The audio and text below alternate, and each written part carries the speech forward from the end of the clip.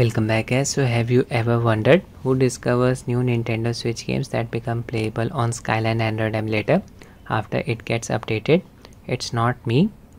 I get to know about this information from a certain source. Now the question arises, what is this source that I am talking about? This is Skyline's Discord server. If you go to the showcase section here, you'll find a lot of gameplay videos. Skyline has many testers. These people test a lot of games. In this section they share gameplay videos and their own experience with the community. From here I get to know about the playability of any game. The other thing that I do is work on a request. Any viewer can request me to test a game on this emulator.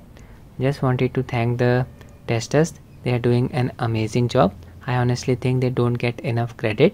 For example, this guy Killer Kill uploaded the gameplay video of Legend of Zelda Skyward Sword HD running on Skyline emulator. This is the video play. They have also mentioned here, if you don't skip the first cutscene, you can go in game even with Turnip 24 drivers. Also, it's a whopping 30 FPS. If you scroll through this section, you will find more such gameplays. They have uploaded gameplays of some naughty games. I can't showcase them on my YouTube channel, so you know where to look for them. Many such videos. People who have access to Skyline's paid H-Build upload videos in H-Showcase section. There you go. It's mentioned Shin Megami Tensei Part 3 running on H16 build of Skyline. Game finally goes in game and is 30 FPS when not recording. So if you want to stay up to date with new Switch games becoming playable on Skyline Android emulator, these are the sections to look out for. Not only this, you can also obtain new custom GPU drivers from Skyline's Discord server. Just go to general section, tap on the hash icon here, tap on drivers. Kimchi usually uploads them. Now these drivers only work on Adreno GPUs, they won't work on Mali GPUs.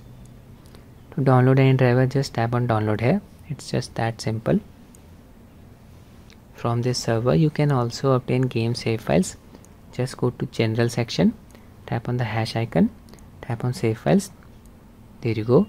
Save files for different games have been uploaded here. In order to run some games, we are required to use save files. For example, games like Pokemon Let's Go Pikachu, Let's Go Eevee, Meteor Dread, Darksiders War Mastered Edition. I obtained all of my save files from here. So guys, that's it with the video. I hope you found it useful. Thanks for watching and have a nice day.